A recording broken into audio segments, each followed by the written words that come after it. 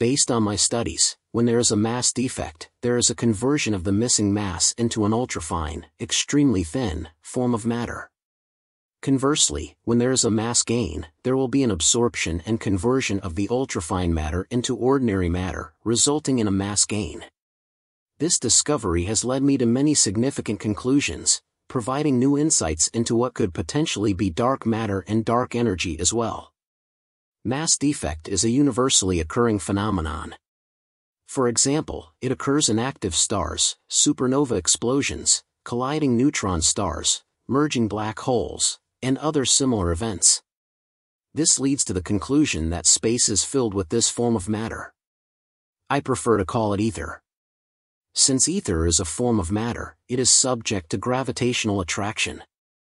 Therefore, every massive body in the universe will be surrounded by a dense region of ether, with the density higher near the body and decreasing with distance. This dense region exhibits an optical property, causing the speed of light to vary as it passes through. As a result, light can be refracted, which helps explain phenomena such as gravitational lensing and the bending of starlight. This dense ether region surrounding massive bodies can also account for the precession of the perihelion of Mercury's orbit around the Sun and the orbital behavior of S2 stars near the galactic center. Due to etheric friction, the speed of an orbiting star will not be proportional to its mass. The presence of high-density ether near the galactic center means that stars in close proximity experience more etheric friction.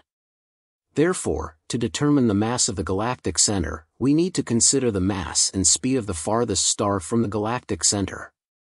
In fact, when estimating the actual mass of the galactic center, it will likely be much greater than the currently estimated 4 million solar masses.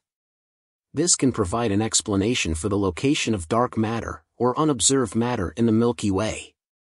As ordinary matter is converted into ether universally, the exploded missing matter from each star in a galaxy and each galaxy in the universe pushes against each other, countering the force of gravity between them.